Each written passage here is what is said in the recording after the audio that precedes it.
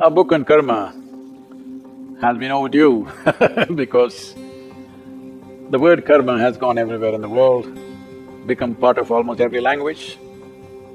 But what karma means, the level of misunderstanding and misinterpretation of this word is phenomenal. So I thought it's time to release a book on karma as a guide to craft one's destiny. Karma is not about punishment and reward. Karma is not about being sinful or virtuous. Karma is about understanding the legacy of information that comes with our birth and continues through our life, enhances itself to various levels and impacts every dimension of our experience. The word karma literally means action.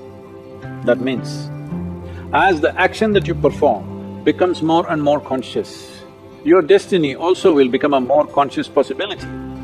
That means essentially, you're going where you want in your life. For most human beings, socially, career-wise, they may be going where they want reasonably, but in their experience of life, a whole lot of human beings are not going that way. The level of suffering that one creates within oneself is largely because we are attributing our experience to various things. Karma means action. Action means my doing. So, my life is my karma essentially means I am the maker of my life.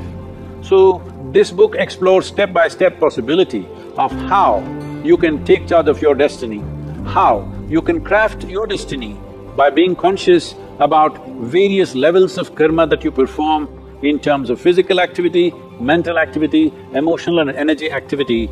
Karma is being accumulated.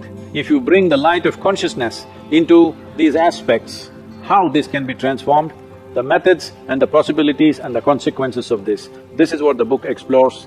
It's my wish and my blessing that every human being should be able to craft their own destiny.